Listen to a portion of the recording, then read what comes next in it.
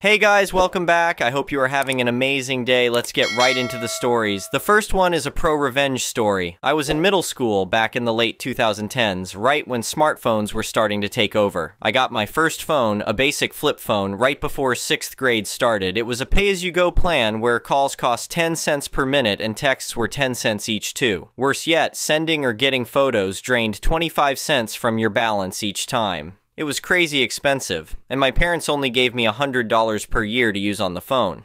If I went over, I had to cover it with my allowance and gift money. Luckily, most of my friends helped me conserve my balance. They'd call, I'd reject it, and then call them back from our landline. For messaging and pics, we used email or chat apps. Things were smooth until Josh joined our crew in 7th grade.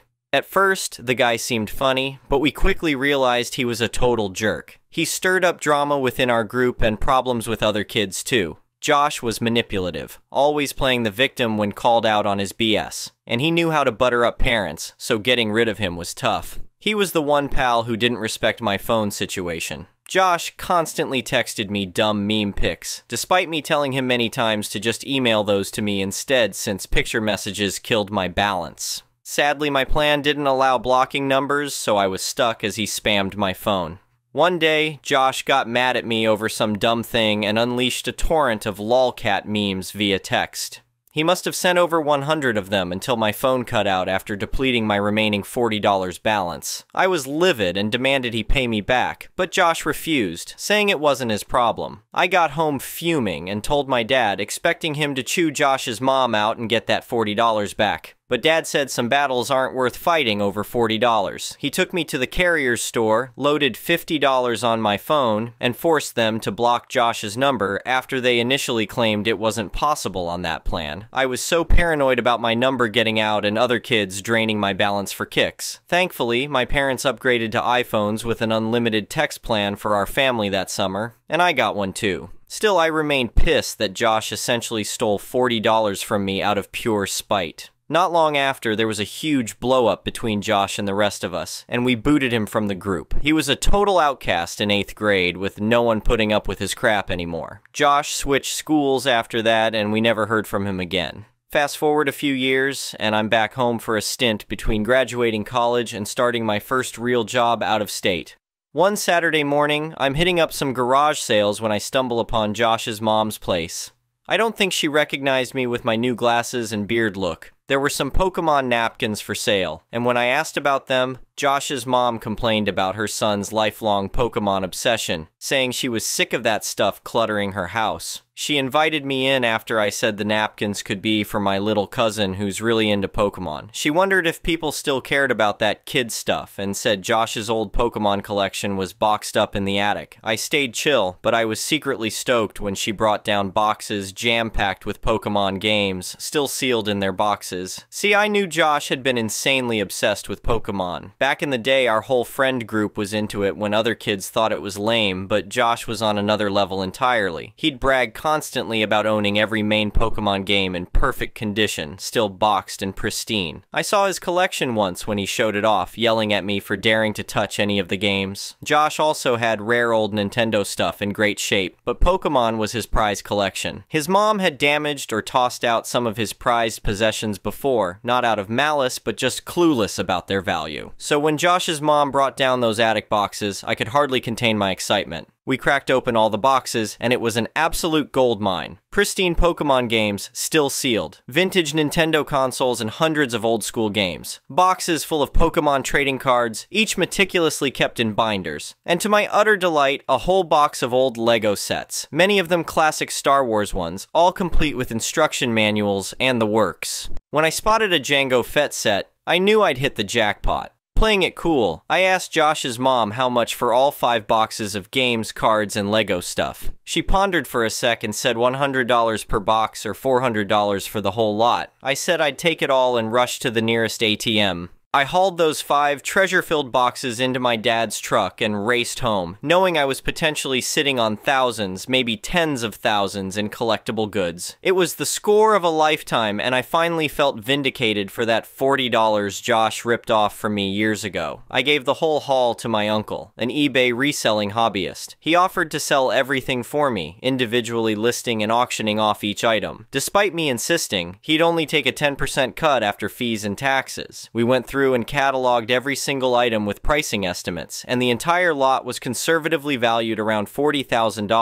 $40,000, a poetic number, given it was 1,000 times the amount that punk Josh had stolen from me back in middle school. My uncle sold off most of it before summer ended and cut me a check, taking a lot less than that 10% cut he'd offered. While not the full $40,000, it was still an absolutely life-changing sum for me at that point. I was able to pay off my remaining student loans and treat myself to a down payment on a decent new car. The next one is an entitled people story. I've always been drawn to vintage and antique items. There's just something special about preserving pieces of history that I find meaningful. So when my great-aunt Beth passed away and left me her 1920s craftsman bungalow, I was thrilled. The house was like a time capsule filled with original features, built-in cabinets, arched doorways, a huge brick fireplace. Aunt Beth had lived her entire life in that charming little home. When I arrived to see the place for the first time, the neighbor from across the street immediately hurried over. "Oh, thank goodness you're finally here," she cried dramatically. "I'm Karen. I helped take care of your poor aunt in her final years." I reached out to shake Karen's hand. "So nice to meet you, and thank you for looking after Aunt Beth. I'm Clara." Karen ignored my extended hand. "Well, Clara, I hate to be the bearer of bad news, but you're too late. I already sold the place." My mouth fell open in shock. "Wait, what? You sold my aunt's house?" "Yes, just yesterday, actually," Karen replied matter-of-factly. "You didn't arrive in time, so I took it upon myself to handle everything. I found a lovely family to move in." I was completely flabbergasted. This woman had some nerve selling property that wasn't hers. Trying to keep my cool, I said, "Karen, I think there's been some major misunderstanding here. That is my property, left to me in Aunt Beth's will. You had no right to sell it." Karen scoffed. "Well, I never heard anything about a will. Beth knew I was the only one actually taking care of her. She obviously wanted me to have the place." I shook my head in disbelief. "I assure you I have the legal paperwork proving the house belongs to me." "Ridiculous," Karen snapped. "The new owners already moved in this morning with their things. You're wasting your time." This was quickly escalating into a mess. I got the sudden feeling Karen was trying to scam me and make some quick cash off my inheritance. Well, if she wanted a fight, she was going to get one. "Karen, what you've done is completely illegal," I said firmly. "That is my property, and I need to ask the family to leave immediately until this gets sorted out." Karen planted her hands on her hips defiantly. "Absolutely not. I will not have you barging in and harassing my buyers. If you set one foot on that property, I'm calling the police and having you arrested for trespassing." Wow, this woman had some nerve. But I refused to keep arguing back and forth. It was time to take real action. "You know what, Karen? Go right ahead and call the police," I said, "because we're going to need some officers here to set the record straight." I promptly pulled out my cell phone and dialed cop myself. I gave the dispatcher all the details about my aunt's property and Karen wrongfully selling it off. They assured me someone would be on their way shortly. Within 10 minutes, a police cruiser rolled up. 2 officers stepped out and I hurried to give them my side of the story. Karen immediately tried interrupting, making all types of crazy accusations against me. But thankfully, the officers shut her down fast. "Ma'am, we're going to need you to be quiet and let this woman speak," the older officer commanded. I confidently described the situation, explaining I had the legal documents proving my ownership, and that Karen had taken it upon herself to unlawfully sell of my property. The officers asked to review the paperwork, which I gladly provided. Karen was practically fuming, but she couldn't do anything as I showed the officers no doubt I was the rightful owner. They turned to Karen and asked for any proof validating her claims. "Well, I don't have the papers with me, but Beth totally promised I could have the place," Karen stammered unconvincingly. The officers were not amused. "So you're admitting that you sold this property without any legal claim to it?" Karen's face went red. She scoffed and held her hands up defensively. Fine. I was just trying to help take matters into my own hands. The cops made it clear Karen had no legal grounds and what she did was considered fraud. They agreed to head to the house and talk to the family she had moved in to explain the invalid sale agreement. Thankfully, the officers saw Karen was completely in the wrong and were on my side. We all headed across the street together, with Karen trailing behind, looking utterly defeated. As we approached the charming 1920s bungalow, the door opened, and a man holding a baby stepped onto the porch, looking confused by the spectacle. The cops explained to him that Karen did not actually own this property and had no right to sell the place to them.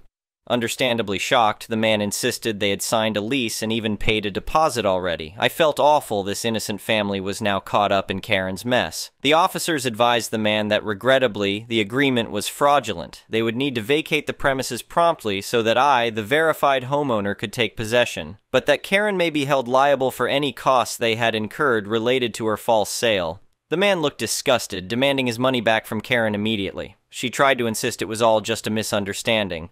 But the cops weren't going to let her off the hook, sternly stating she engaged in unlawful misconduct. As the family went inside to hurriedly pack up their belongings, I let out a sigh of relief. The vintage bungalow was finally back in the right hands. Karen was left angrily pacing while the officers discussed charging her with criminal fraud. In the end, I decided not to press charges. The family Karen scammed did get fully reimbursed by her, and she never showed her face again, knowing she was caught red-handed in her deceitful ploy. I spent that first night happily sleeping in my Aunt Beth's charming home, feeling her with me in spirit. This house held such precious memories and history. Thanks to the honest police officers, I was able to reclaim my rightful inheritance, and set the record straight from the lies of a shady scammer named Karen. The next one is a petty revenge story. My senior year of high school, my younger brother committed suicide. This and other events caused me to spiral. Drugs, 5 years. But nowadays, it's going on 4 years since I've used hard drugs. Most of my 20s were dark and lonesome, though.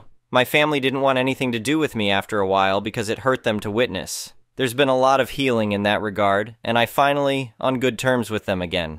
After I got clean, about a year or so in, I took a try at online dating. I was quickly hit with a dose of reality. Women didn't find me attractive. I was still a little overweight. I had one date and the woman never spoke to me again. I even went online to look up some advice, too embarrassed to tell anyone about it in real life. That was when I learned even guys that are way more accomplished in life and have model looks, they also don't get nearly any attention online either. My confidence wasn't strong enough to handle repeated blows to my ego. So I knew I was better off deleting Bumble, continue making strides in my sobriety, and most of all lose a few lbs. And with some luck, I was able to get a physically demanding, better paying job to counteract my concerns about being sedentary. Picked up walking around the local park in my neighborhood. Then the unexpected thing happened and I started dating a coworker at my new job.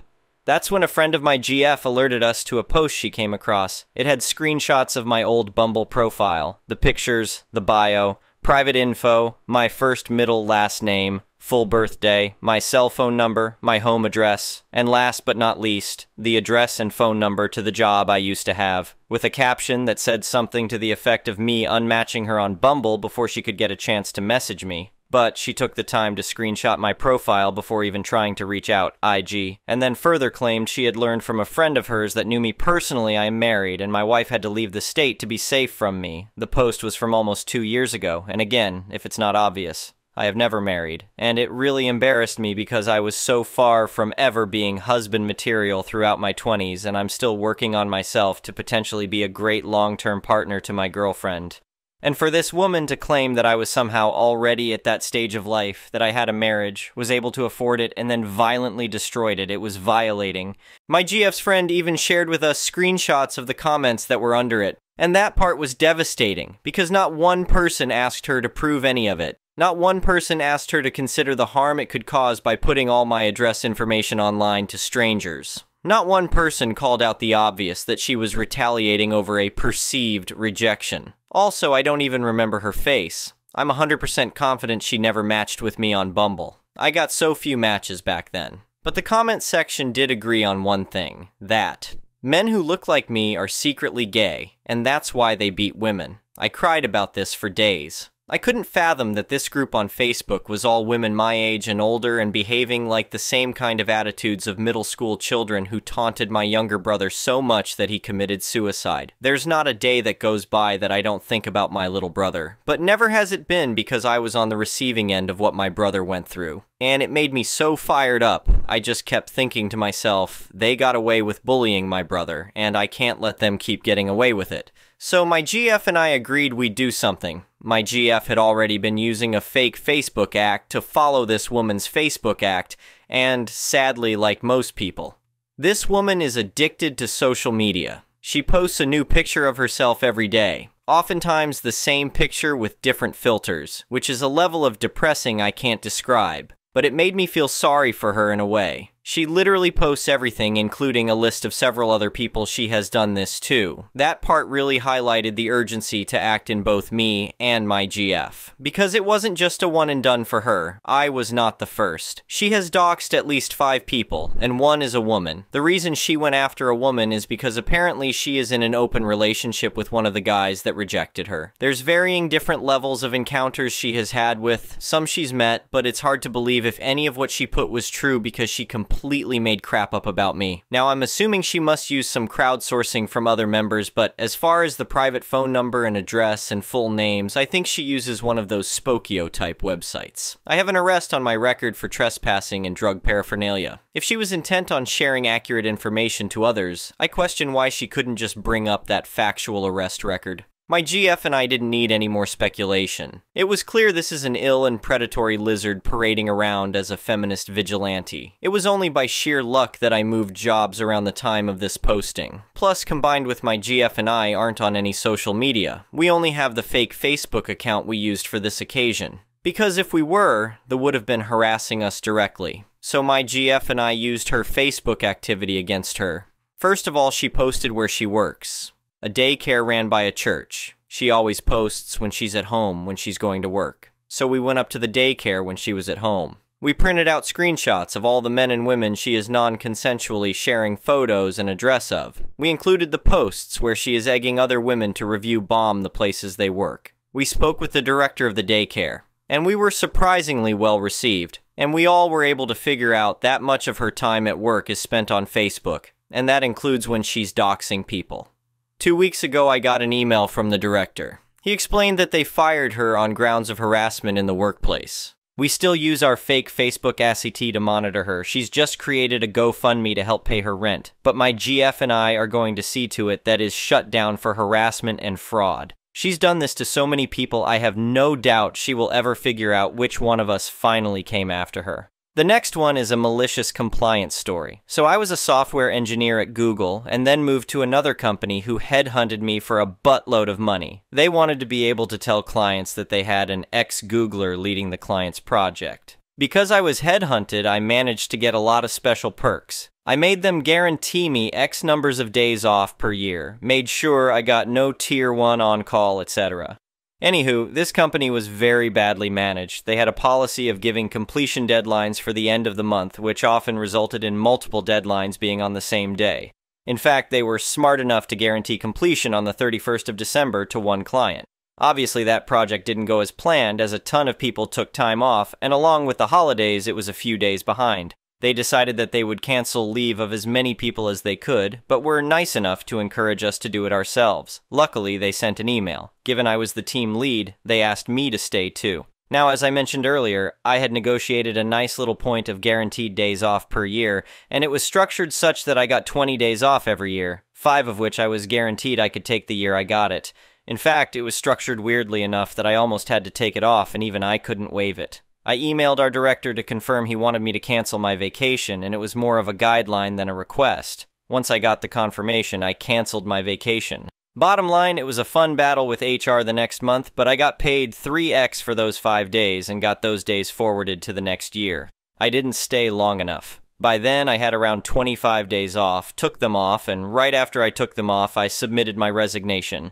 Later, I heard that the company lost a bunch of contracts and wasn't able to pay salaries because of how badly they were managed. The next one is an entitled people's story. Context. Both my uncle and I work in the same professional services industry. Think consulting, legal, investment banking, ECT. He is a partner at a regional mid-tier firm, and I am professional staff at a larger international one. I am not a lawyer, banker, or consultant. I'm professional staff. My degree is in information science, and my job revolves around the research, database, and tools everyone needs to do their jobs, talking to stakeholders about what information they need, negotiating the licensing deals, setting up training sessions, and making sure everyone knows what resources they have access to. I spend a lot of time talking to our vendors and understanding what are allowed to do with the data we have access to as per our contracts. Depending on the sensitivity of the data and the contract's terms of use, using a resource to do personal research is at best tacky and at worst a violation of federal law. Story time. While on the clock today, I get a call from my uncle and pick it up. Already I regret doing this. I've asked him repeatedly not to call me during office hours because I am busy and he is the most long-winded person I have ever met. I've begun to realize that his lack of respect for people he considers beneath him is feature, not a bug. My time is less valuable than his. After complaining about how my cousin made family dinner this weekend, which he didn't lift a finger to cook, the real news came out. He had volunteered me to help his 93-year-old aunt, my great-aunt, with some company research and to expect an email from her shortly.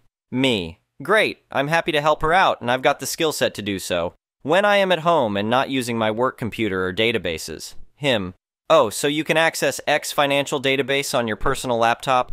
Me. No, I can't use my firm license to do personal work. I'm going to use the open web. There are a lot of public records resources I can use since this is a public company. Also, as a public library card holder, I have access to a bunch of useful business resources. Him. Never mind, I'll get my analyst to do it for me. His analyst is a professional colleague of mine. I know for a fact she was hired by the firm to do research for the firm, not for whims of my uncle. Note that he did not offer to do the research himself. If someone is going to violate a contract, it won't be him. It is highly unlikely, but she could be putting her job at risk for saying yes to his request. Better the analyst lose her job than him. Me. Okay, she really should not be doing that. Him. She does personal stuff for me all the time. Me. I never heard that and we never had this discussion. Goodbye. My great-aunt emailed me a few minutes later. I'll be helping her out using public resources only. Thank you for watching. I would really appreciate it if you could like the video and subscribe to our channel if you haven't already. We'll see you again tomorrow.